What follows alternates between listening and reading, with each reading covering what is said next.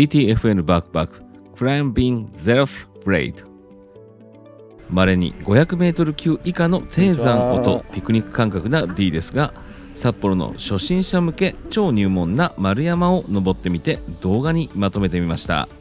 楽しく登る、無理しない身の丈に合ったハイク登山ライトにご覧ください。 TTFN の D です。はい。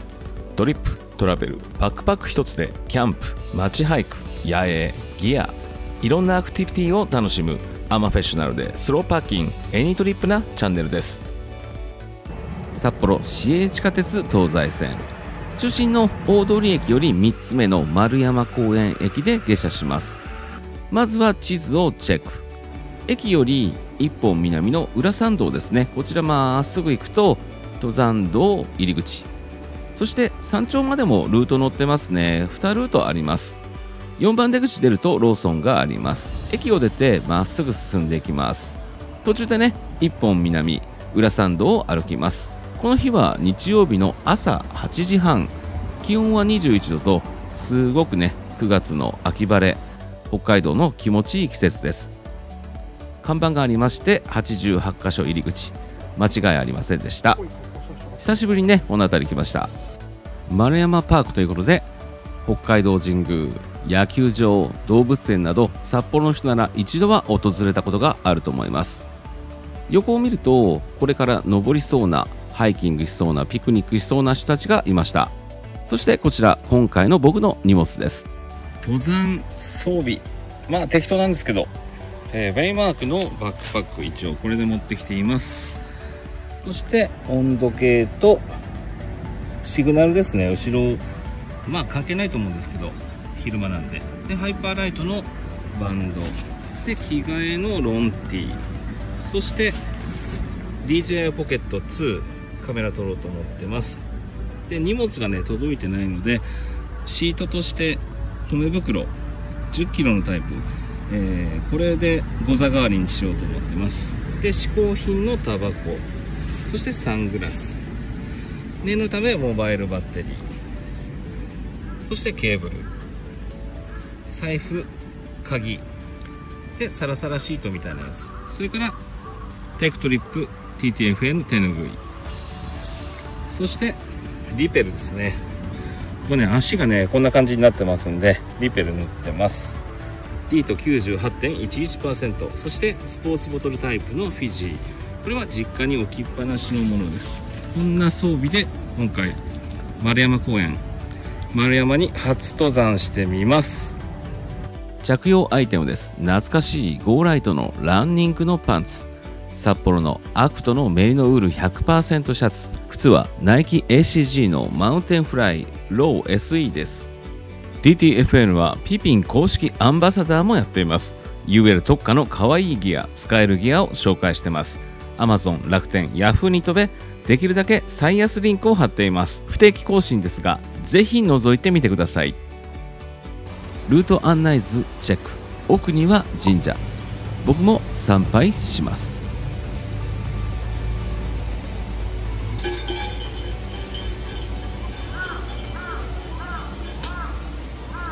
登山の安全をしっかり祈願。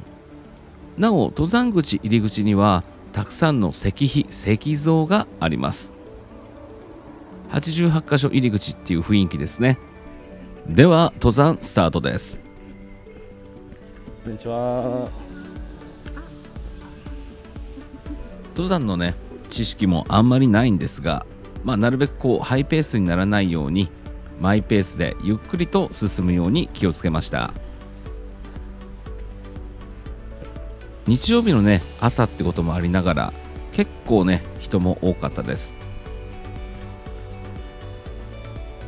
実家の友達と一緒に登っています。登山なんかどうなんて僕が言ってたら、彼もね全然やってなかったんですが、最近一人で登ってるようです。そして僕の足元 ACG の靴もねしっかりホールド、地面を掴んでくれてます。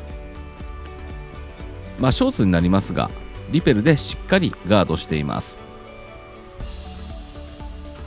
標高がね低いっていうのはあると思うんですが、先がなんとなく読めるというのが安心感につながりましたね。なので低い山から始めて本当にいいなと思います。今回登るっていう体験自体も楽しかったです。それから足元ですね、かなりいろんな隆起、突起物、石、土、階段、砂利など、それを読んでいくというのも楽しみの一つでした。遠くに僕がいます。途中の休憩シーンです。今回ね、大阪から札幌に荷物がねまだ実は届いていなかったので、ゴザ代わりに米袋、これをシートに使っています。地べた座りでもいいんですが、やはり汚れ防止や虫に対する対応、お金をかけなくてもこういったものも流用できます。歩いていると何かねカサカサするなと思ってふと見てみると、そうです、エゾリスですね。多分木の実あたりを探してるんじゃないでしょうか。もうほんのね2メートルぐらい、警戒心がないというのがねすごい近くで見れました。可愛いですね。 TTFN の D はインスタグラムもやっています。リアルタイムのストーリーやアクティビティに役立つ情報、ギア考察、 YouTube とも連動しています。ぜひチェック&フォローよろしくお願いします。山頂手前で札幌の街が眼下に見える場所もありました。そしてこの石像なんですが、88箇所コース、88まであって番号がどんどん進んでいきます。これも頂上を近づく目安にできますね。そして誰かが落とした雪だるまがかけられていました。山頂と分かれ道の近く、もう頂上もすぐ近く、分岐からすぐ山頂でした。到着しました。山神様、霊剣あるたかです。そしてこちらの木には温度計 21.4 度、湿度が 43%、 アナログの方でもほぼ同じ温度を指していますね。すごい涼しかったです。さらにここから3、4メーター本当の頂上を目指します。札幌市丸山、標高225メーター。今度こそね本当に頂上から眼下に札幌の街、方面がね僕ん家もある方向なので、あれが札幌ドームであるとか、あれはどこであるとか、そんなことをね2人で言ってました。標高は低いですが達成感があってとても嬉しかったです。三角点もしっかりチェック。そして山頂に真っ赤な赤とんぼ、こんなにね赤いのってほんとねなかなか見ないですよね。霊剣新たかな山神様の石碑、そして TTFN タオルを乾かしつつ原始林で一番太かった木です。そしてライトな服装の山ガールもいました。そしてねこれ本当かなと思うんですけど、なんかヒグマの注意喚起、クマ出没、鳴き声らしき情報がありましたということで、どこでも出ますね本当にね。そしてもう一つ注意喚起がマダニですね。これも注意したいです。そして逆側に出てさらに歩こうとなりました。北海道らしい可愛い建物がいっぱい。この辺りはね結構高級住宅街でもあるので、こんな変わった家が多いです。さらに歩いていきます。やっぱりねちょっとこう登ってテンションが上がったのか、さらに歩きたくなりましたね。こういったね道も通れるのも歩きならではです。札幌純連でラーメンを決めました。食べ終わった後は腹ごなしに隣にある天神山、こちらもう一座というにはねかなり低いですが登ります。相馬神社頂上にあります。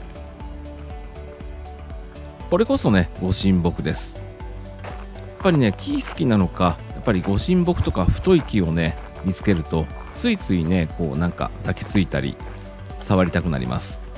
そしてこの看板、狐出没注意、残念ながら狛犬でお稲荷さんではありませんでした。この切り倒された木から木が出るっていうのがまたなんとも。頂上らしき方へ向かっていきます。すると天神山看板ありましたね。天神山89メーター制覇しました。早いね。俺燃えれ沼の方がしんどかったんだけど、イサム野口が作った燃えれ沼公園、そちらにも山があり、そっちの方がね人工なんですが大変な気がしました。そして山頂はこのような庭園になっています。結構ね家から近いっちゃ近いんですけど、全然知らなかったですね。振り返るとここが札幌天神山アートスタジオ、手っ取り早く言うとアート関係の施設ということですね。黒板にねいろいろ書いてあるんですが、気になったのがね人の名前。これはねアーティストさんたちで各国からたくさん来てました。この施設をねアーティストはポートフォリオなんかで審査を受けて安く利用できるようです。拠点にしながらアート活動をすると。この中ではワークショップであるとか、いろんな体験ができるようなこともあるみたいです。丸山と天神山2座を制覇、そしてアートに触れた日曜日でした。トリップトラベラー TTFN でした。